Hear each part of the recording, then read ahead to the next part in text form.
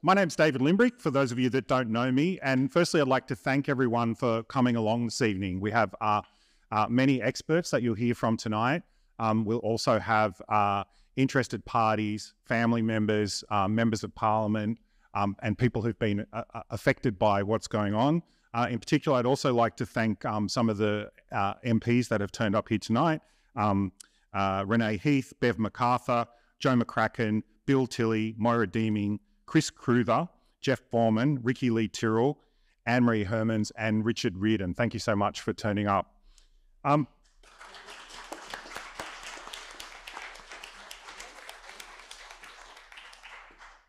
We're talking about a policy area that I didn't really pay much attention to it before I got elected to Parliament.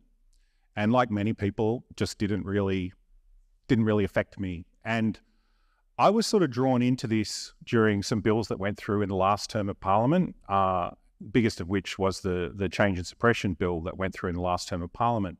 And that forced me to look harder at what was going on. And our team consulted with many, many different people. And we came to the conclusion that we had concerns and there was problems. And I discovered also that I wasn't alone.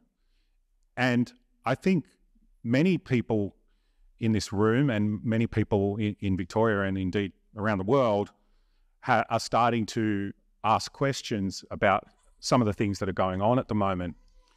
And they're finding it very difficult to talk to each other because they get shouted down, they get called names. They're finding it very difficult to meet each other. And they're finding it very difficult to become really educated about these issues and hear alternative points of view. And that's exactly why we've organised this tonight, so that people can meet each other, so that we can hear different points of view and meet people who've been affected by all this. So I'd like to introduce you to a person who will be emceeing the event this evening, wonderful Dr. Maylene Dorey.